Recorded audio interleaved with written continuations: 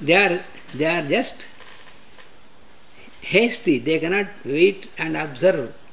Huh? Suppose, you see, how can you prove the existence of the devas? Как мы можем доказать существование? Дев, ведь они невидимы, и они как бы скрыты от нас. You sow a seed into soil. Вы можете увидеть зерно, которое попадает в землю. And just wait, then you get a sprout. Подождите, когда оно пустит росток. A very seed of a very huge tree like banyan or oak tree. А потом вырастет в огромное какое-нибудь дерево. A very tiny seed. Это крохотное зернышко. You put it and you get the sprout and developing, growing and finally grows into such a big tree. Вы берете это крохотное зернышко, кладете в землю и видите, как оно через время вырастает в огромное дерево. Who is responsible for that? Кто это делает? The so-called scientist will say, yes, it grows. But how it can grow? Matter. It's a matter. But how can it grow without consciousness? И ученые скажут, ну да, это зерно, поэтому оно растет, но они не могут объяснить, почему оно растет, как оно может расти, как вообще материя может самоувеличиваться. There are many principles working in that. И в этом мы находим, как оно может самоувеличиваться без сознания, находящегося в нем. They are called dharmas. In Sanskrit, there is these principles. They are called dharmas. В санскрите есть принципы, которые называются дхармы. Дharмы. Нет, дхармы. Нет карма. Да, дхарма.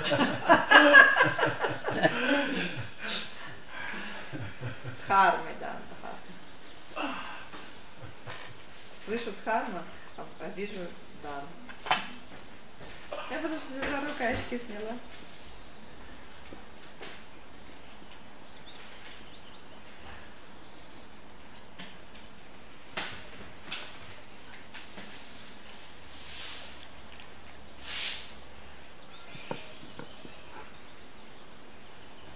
So then, when there is this such a huge tree, where is it there in this small seed?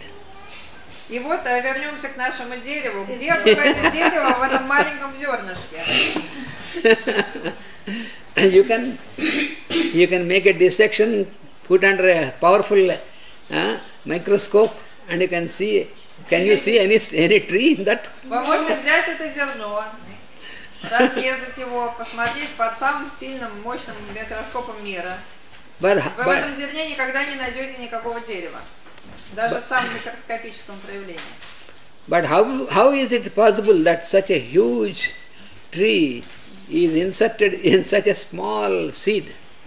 Но как же становится возможным вот это вот из крохотного семени, чтобы вырастало огромное дерево? And how this process of germination is going on? И как происходит процесс прорастания? And how we are also born. When we came into the womb of the mother, we are in a very tiny, just one cell, biological cell. А как мы сами появляемся из одной клетки, крохотной, невидимой? And how the process of fertilization is going on. И как происходит процесс оплодотворения? It cannot go by itself. There must be some consciousness which guides Он this, не может пройти which conducts this. сам собой. Обязательно должен быть разум, который направляет этот процесс.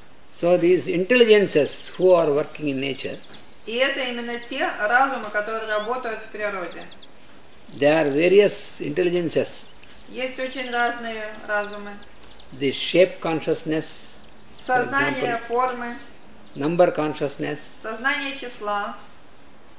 So all these different, the consciousness, the different principles, they are responsible for all these phenomena. И все эти разумы, они ответственны за все процессы, происходящие в этом мире. So these are called the devas. И их мы называем девами. So then somebody again will get a question that then why we are not able to see them, their devas? Тогда кто-то спросит, а почему мы их не видим, этих девов? How can you see? Because your ability to see itself is because of the working of the particular deva. Но как мы их можем видеть? Ведь даже само зрение, наша способность видеть, она тоже управляется девами. So how can your poor eye, physical eye, can see that? И как ваш бедный глаз, который на самом деле бедный, может все это увидеть? So we should not limit ourselves to think that what all is existing, if we can see, we cannot see. И мы, естественно, не должны думать о том, что то, чего мы не видим, это не существует. You see, the whole space in us and around us is highly potential. It is all filled by all these energies. Can you see all these energies? Can you see? What can you see? И мы понимаем, что все, что находится в нас, и все, что находится вне нас, это все обладает огромным потенциалом, и все пропитано всякими энергиями. Но разве мы видим хоть одну из этих энергий воочию? You can feel the energy, you cannot see like that. Мы ее можем чувствовать, но мы никогда ее не увидим.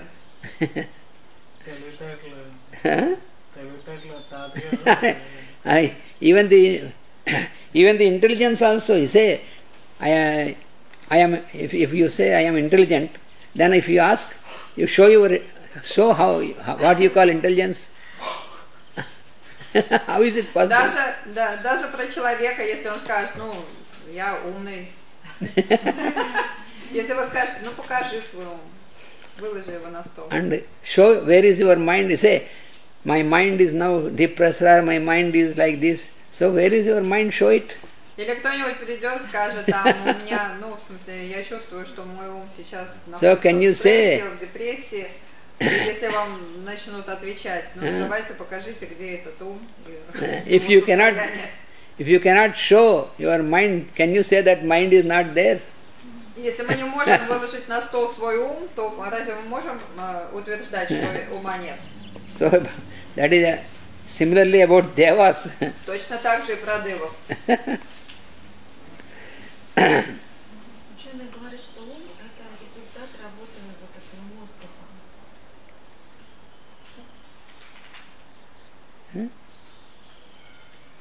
Зачем ты это говоришь? Вопрос задаешь или что?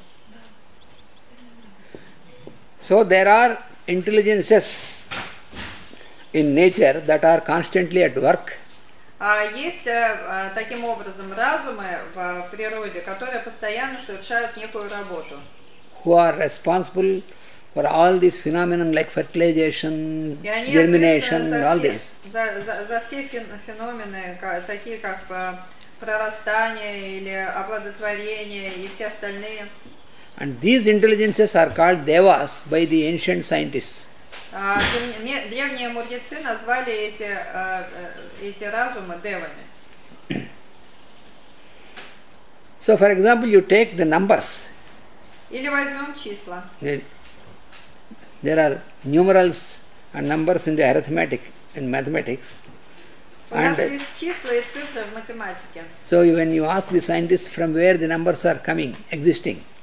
И вы можете спросить ученых, откуда взялись числа. So the scientists will explain that some numbers are discovered in India, some are discovered in Greece, some in Egypt. So they try to give out the history of the invention of numbers. И будут нам стараться рассказать историю изобретения чисел. So that is too primitive. Но это очень примитивный подход. How can you say that the human beings have discovered numbers? Как мы можем сказать, что человек обнаружил числа? Are numbers existing before the human being was existing, or numbers came into existence after human beings came into И existence. когда числа появились? До того, как человек появился, или после того, как человек появился? If numbers were not existing before, Подумайте сами, если бы числа не существовали до появления человека, how is it possible that in the formation of embryo, precisely exactly this everything is formed according to the number? как бы было возможным формирование эмбриона с конкретными количествами конечностей, там, головы и прочее, частей тела? Everything observed in nature, everything is in the perfect form according to this. И когда мы смотрим на природу, мы видим все очень хорошо организованным, очень гармоничным, с одинаковым, ну, то есть каждый вид с определенным количеством там частей. Even you take the atoms and their inner parts, everything are precisely in number. И даже атом, если мы возьмем, то атом, он такой же, да. So, определенный атом, он всегда такой же. So, can you say that the human being came into existence first and then he invented the numbers, he created atoms? Поэтому мы не можем говорить, что сначала пришел человек, а потом он придумал все это, числа, там, размеры и прочее. Numbers are there existing in the creation as potencies. Числа, они существуют в этом мироздании в качестве потенциала. And because of this number consciousness working, и благодаря работе сознания Дева, you have this, разума Дева, you have this, so you have this, all this process of creation so very precise according to the весь этот numbers. процесс творения, он идет очень упорядоченно и правильно. And also there is a simple experiment you can make. Также есть простой эксперимент, который можно сделать. You take small children there are small children who are playing, for example, Например, вы смотрите на маленьких детей, которые играют, who are not yet entered into the school. и которые еще не ходят в школу. В отдельную чашу. So they are not still entered into the school, that they are not taught about anything about numbers. И им никто не рассказал о том, что такое числа, цифры и все такое. You call them. Позовите их. You give one chocolate to one child and two chocolates to another child. Дайте одну шоколадку одному и две шоколадки другому. And more chocolates to another child. А третьему дайте много шоколадок. So the one child who received only one chocolate, it becomes angry and starts weeping. И посмотрите, что они сделают. Тот, кому дали одну шоколадку, он начнет вопить и плакать, и, в общем, очень расстроится. Because more number of chocolates are given to other child. Потому что другому дали больше, а третьему еще больше. How can the child know the numbers? Но Because как he он is... может знать, что это одному дали одну, другому две шоколадки, а третьему еще сколько? He has not yet gone to the school. Ведь он в школу не ходил. So number consciousness is existing before. Это доказательство того, что же сознание числа существует в нас до того, как мы его назовем словами. So it is ridiculous to say that numbers are invented by human beings. И очень смешно говорить, утверждать, что человек придумал числа.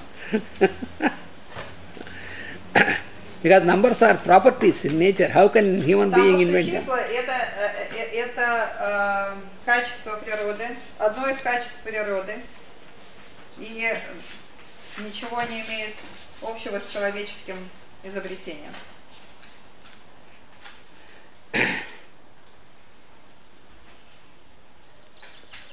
So numbers are intelligences that are working in space. То есть числа это разумы, которые работают в пространстве. They are called in the Vedic literature, they are called Prajapatis. В ведической литературе их называют праджапати.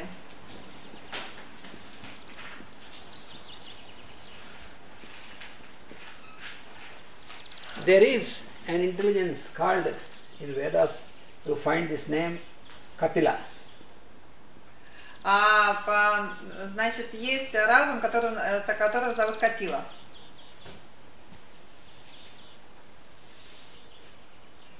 So this Kapila is the name of the intelligence who is working as number consciousness in creation. И Капила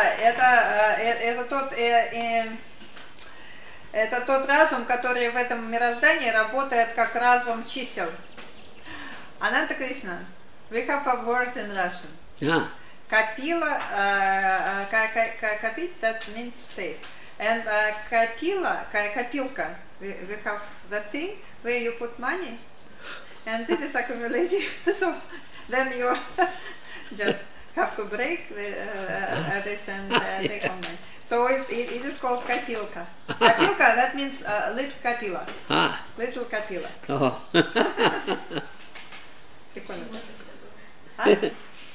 Что?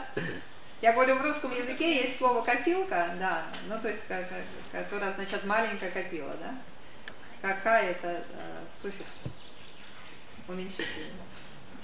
There you find an allegory in the Vedic text that this Kapila, when he was in the womb of his mother, есть такая аллегорическая история в ведических текстах про то, как Капила, он был, когда он был в утробе своей матери. Then he taught the wisdom of these numbers and in the creation to his mother. Он, находясь в утробе своей матери, преподал ей всю мудрость, касающуюся чисел. What does it mean? Что это значит? That means the number consciousness is working in the formation of the embryo inside the womb of the mother. Это говорит о том, это аллегорически передает ту мудрость, что разум чисел, он работает во время формирования плода в утробе матери. Because of that only you have the formation of all the structure exactly, precisely the same number according to the formula. И благодаря этому у нас все упорядочено в теле получается, и формируется определенное количество там пальцев, конечностей и прочих органов. So when you observe, when you study the process of formation of the human body in the womb of the mother, then you can know how is all this is built up, all this structure, with how many bones it should be there, how many these things there, 2 ears, 2 nostrils, all this very precisely. И если мы наблюдаем за формированием плода в утробе, мы видим, что совершенно конкретные вещи появляются в определенном порядке в этом теле. How this precision, how all this is exactly precisely going on, because there is this consciousness, because of this. Мы должны понимать, что это все происходит благодаря деятельности этого разума, whom we call Kapila. Которого мы называем Капилой. So that is the allegory. И это аллегория. That is the allegory that. Капила это один из Праджапати. She is asking if Kapila is one of Prajapatis. Kapila is one of Prajapatis. Kapila's father is Prajapati. Kapila's father is. Это сын Праджапати. Сын Праджапати. So Prajapati is also Prajapati is also. It is like a post, no? It is like a, you have a postmaster or you have an officer, like that, like an officer, in a government there is an officer who is. Да, но тут опять еще раз нужно помнить о том, это все не имена собственные. И Праджапати, Капила и все остальное, это функциональные имена. То есть есть, например, почтальон, есть офицер армии, есть там полицейские на дороге стоят. Это все вот их... Это сфера ответственности, да, это не имена собственные. А когда рождаются дети с другим количеством пальцев, это означается... Капилу не уважили. Кто-то обидел Капилу. If in disabled people, when you have you have, for example, they have not 5 but 6 fingers or something is wrong with the numbers, does it mean that Kapila is... No. It is not that. It is, the division is always there, but in the division at the time of formation, if there is some obstruction, then one forms into two. That is not a mistake of Kapila. Даже в этом случае это не ошибка разума, это следствие какого-то вмешательства. Ну, то есть, если что-то там не так с конституцией, вот, тогда начинается вот это вот, ну, либо избыточное формирование, либо недостаточное, если есть какие-то препятствия для нормального роста ребенка. Заложено в нем так, как должно быть. Разумом Капилы в нем заложено все, как должно быть. Но уже потом какие-то могут вмешаться обстоятельства в это дело. Какие-то злые силы? Темные силы. Темные силы.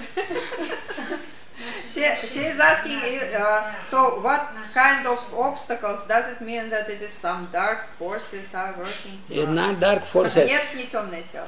It is not the work of dark forces. Dark forces cannot come in the way of the work of devas. Нет, конечно, не темные силы, потому что темные силы никак не могут помешать работе девов. It is the connection of the previous karmic connections of every being from the previous birth. Обстоятельства, это всякие препятствия, которые возникают как результаты предыдущей кармы. Because we have a series of, every being has a series of births and rebirths. Потому что каждое человеческое и любое другое существо, оно имеет целую серию предыдущих рождений, перерождений. There is a continuous link, it is called the karmic link. И все эти рождения, они связываются в одну, у них есть связь, которая называется кармическая связь. Until we get out of this karmic link, it goes on from one incarnation to other incarnation. И пока мы не выйдем из этой кармической связи, все это будет продолжаться от поколения, от рождения к рождению. So now there is another intelligence called Vishwakarma. Есть еще один разум, которого зовут Вишвакармой.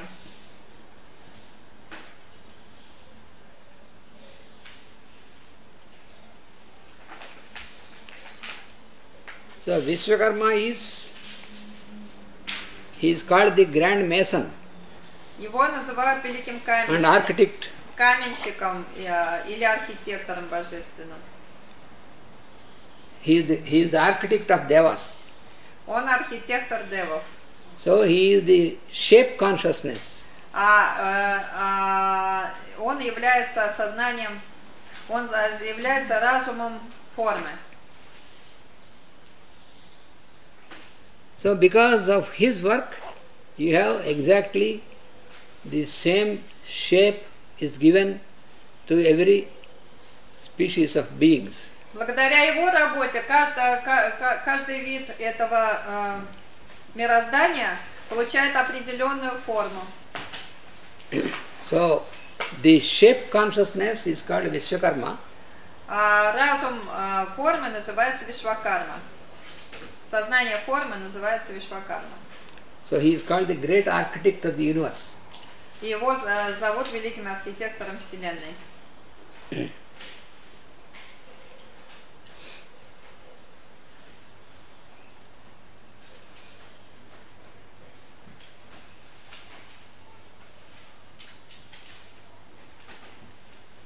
So like this, these are the examples how so many intelligences are working in this creation. Вот это все, это примеры тех разумов и их работы во Вселенной. And all our existence and all the activity which is going on is because of their work. И вся деятельность Вселенной, вообще само ее создание идет только благодаря работе этих девов. If anybody thinks that he is responsible for his existence, that is not true. If they are not there, we cannot exist. И ошибается тот, кто думает, что он сам ответственен за свое существование.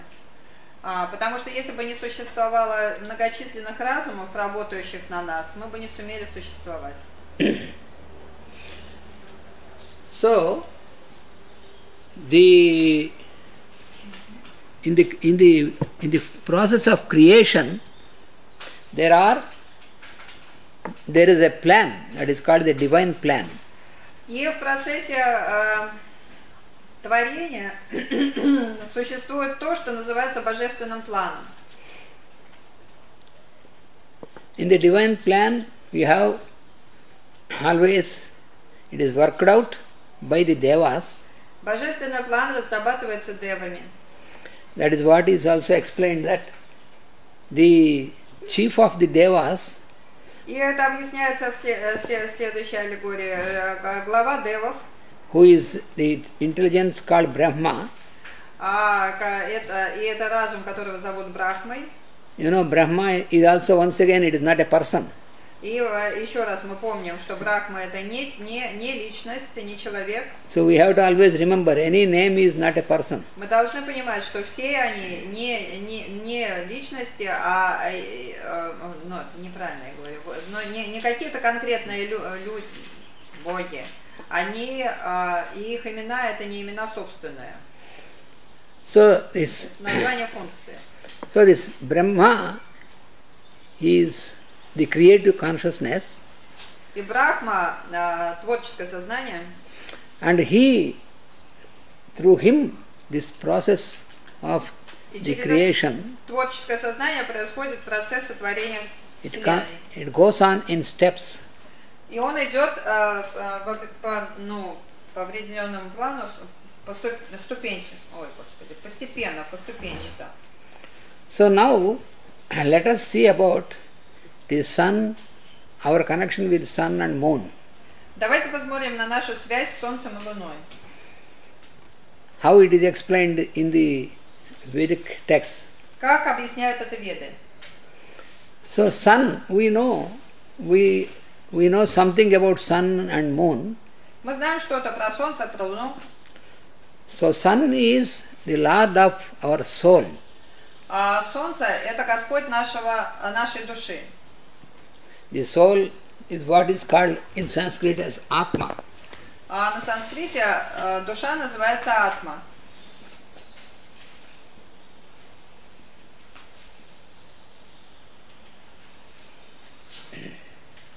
What we call Ayam is Atma. То есть Я есть является душой, Атмой.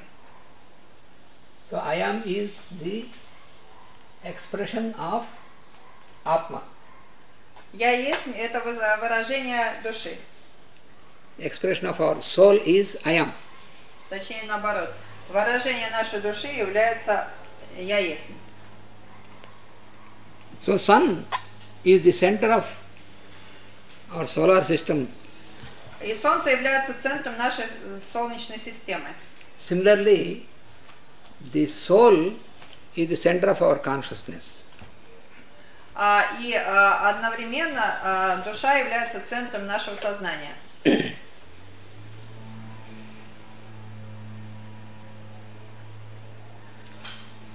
What is the difference between